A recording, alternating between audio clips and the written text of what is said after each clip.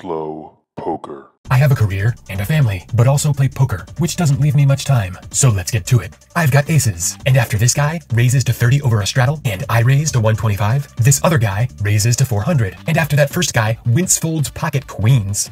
Queens. I consider folding, but then take a good gander at this guy, sussing out whether he's hashtag sometimes fold. I take a deep breath, take a good hard look, and say goodbye. Or hashtag never fold. This motherfucker has aces, man. I know for a fact this motherfucker has aces, right? I don't care. We're not folding kings. We are not folding kings. Never. Never. We get it in and we fucking lose. Real men lose with kings against aces, man. Every time. Okay? Okay. Now you know. That's how it works, man. An important lesson. You got kings, the other guy has aces, you lose. That's how it works, man. Nobody's fucking folding kings. Never. And sure enough, he does look like a real man. So I put that real manhood to the test. All in. I know. You're thinking, aces v kings, all in preflop, big whoop. And you'd be right. Still, please don't use that voice. But here's the thing. This isn't just one lucky first hand in just some poker game. It's a harbinger of the most magical poker game I've ever played. Picture this. I'm in Las Vegas for the World Series of Poker. And while I sure as can't win a tournament, I call. At the cash games, well, that's a different story. A story that starts with a spark. It was just last night, where every poker hand I played was a nightmare. Like a delightful all-in on the turn as a 96% favorite. Or calling a 4-bet jam from someone known for doing that with anything. But this time it was something. But one hand in particular, one truly stupid hand, lit the match. I raise with ace-10, and the poker meme lord known as not only calls, but narrates. Heads up, flop. Greg's view could be insane right now. If you bet I'm raising 30. So I re-raise, leaving under pot behind, so he'd have to be a moron to even consider chasing his... Was it 120? 120. I call. Bink, bink, bink. Thank you. All in.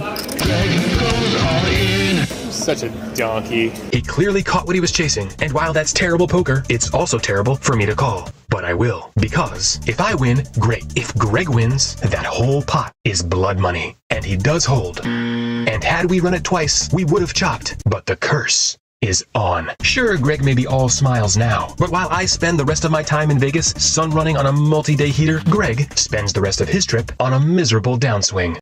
Greg f***s himself. That's right. Turns out, Greg sprinkled me with poker fairy dust, unlocking no-limit magic. Magic that begins now. I've got ace-king, and after he raises to 20, and he calls, out of nowhere, there's a decree from on high. Thou shalt squeeze. Okay, I mean, I was gonna do that anyway, but thanks, I guess. So yeah, I squeeze to 125, which should thin the field.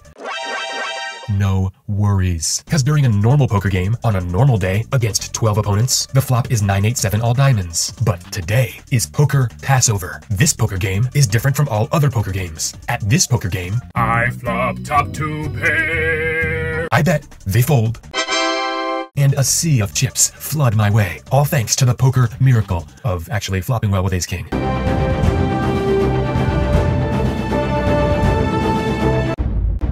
I've got aces, and after a raise, I raise more, and big blind cold calls. After this flop, I bet 60, and he immediately raises to 225. The nerds at Red Chip Poker recommend raising yet again and reevaluating, but I live in abject fear of cold called pocket 10s, so instead, I just call. After this turn, I check. He bets a relatively small 200, and I call again. And this river is two kinds of awe. Full, because now I lose to even more hands, and some, because I've got the ace of diamonds. So even if he does have a set, I don't give a f***. Cause I'll check shove on him so hard he'll rue the day he ever crossed slope. Oh, he checks, I win. And he shows pocket kings. What? You're not raising with those preflop? Buddy, listen to the songs that I sing and trust me.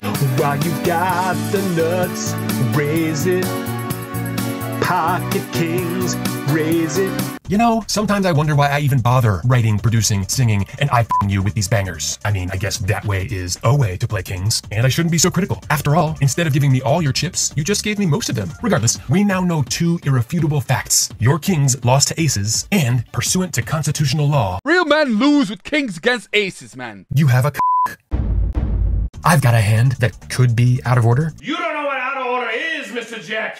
King off. Nonetheless, I raise to 30 over a straddle and get called by the small blind and this person who does not have a Who is this penisless poker player? Why, that would be CCCCC. That's a lot of C's. Indonesia, please. I'm just getting warmed up. After this flop and a CC's, I C-bet and get C'd by CCCCC. This turn sees a CC, and after the CCC, CCCCC bets a C of C. Oh, she is such a C. No, not that C word. That C word. C, you guys. Real C. Anyway, see me C, cause while CCCCC may have a CC, and a CC of CC's, you know what she C have? A CC. I see. I see. I raise to CCL, she CC's, and C C's. And here's my C, seeing the C of C's C's. That's like 12 too many C jokes. Who did you see at the World Series of Poker? Oh, everyone. I mean, some people were just a goddamn waste of time. But I did get to hang with Phil Hellmuth and Jungle Man mere moments before their softcore porn reboot of The Greatest Showman. And I had a blast playing the 1K tag team with Veronica Corningstone. But my favorite interaction was with crypto multimillionaire Wesley, who's famous for that sick $1.5 million bluff. So sick. And after I told Wesley about my comparably sick $1,500 bluff at my home game, that was also an infinitesimal fraction of my net worth and therefore almost meaningless, he was all, Did we just become best friends? yup. I've got queens, raised to 15, and this guy raises to 50. His name is Gary, and he's been coming after me, cause someone told him that I'm a content creator. And this guy's old school, just despises anything new, like cameras on phones and modern medicine. And look, I get it. Some think people like me are good for the game. Others think we're poker bile. Gary sits squarely in the bile camp. Anyway, normally I'd raise again with queens. Instead, I decide to just call and see what happens. You know, for the content. After this flop, he bets 30 and I call. After this turn, he bets 80 and I call. And after this river, he bets 200. And while I can't beat pocket aces, pocket kings, or pocket jacks, I can beat pocket irrational disgust of anything that deviates from that old way I used to do stuff. And I put him on that. Hey, Gary, look, you're in my show. Now you're forever memorialized in content. Be honest, Gary, how do you feel? I've got kings. He raises, he calls, I raise more, he raises more, and while on a different day I might throw in the towel, I folded kings. today I don't even have a towel because I left it in the hotel room because hotel towels are hotel property. I'm not a monster. I am, however. All in. Yeah, nice try, DK. Ship it! No! Ship it! Not happening today. I may not have a towel, but I've got my man pants. Real men. Real men. I've got ace jack, and after he raises to 20, I raise to 60, and he calls. After this flop, I bet, and he calls. And after this turn, I bet again, and he goes all in. I don't understand. No, really, I don't. Is this a slow-played flopped set? Maybe, but I really don't think it is. And for me, when a shove doesn't add up, I call. and he shows pocket nines? Why shove turn? I could understand one of those see where I'm at raises on the flop, but you're shoving now? After an overcard turns up? Why then? Oh, wait a second. Don't tell me you're not just a fish, but a fish who doesn't know his Dr. Seuss. You raise nines, as well you should. And on this flop, you might be good, but by this turn your hand's demoted. So listen close. I'll speak full-throated. One pair, low pair, worse pair, dead pair. Your equity just may be threadbare. Dad, what happened to the fish? Oh, the fish is dead. He had nines. Oh, that's it? No more winning? Oh, well, I guess the poker magic's done. We're